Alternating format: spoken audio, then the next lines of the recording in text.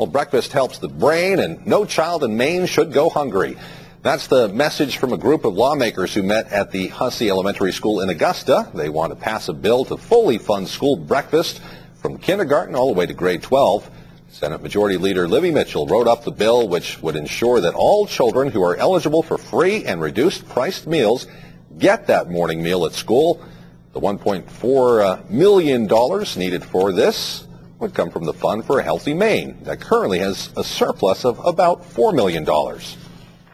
And the only critics that I have met about this bill, frankly, are those who are saying, well, why don't their mom and dad feed them at home? Well, you know, in an ideal world, they probably would if they had enough money, but we don't live there. This is about the children. Lawmakers will discuss the issue further in the upcoming weeks before any decisions are made. Well, higher gas prices are certainly changing the way people drive, consolidating trips, sharing rides, and cutting back on the time behind the wheel. But they also seem to be changing what people drive as well. The search for cars with better gas mileage is just one reason why sales of hybrid cars are on the rise.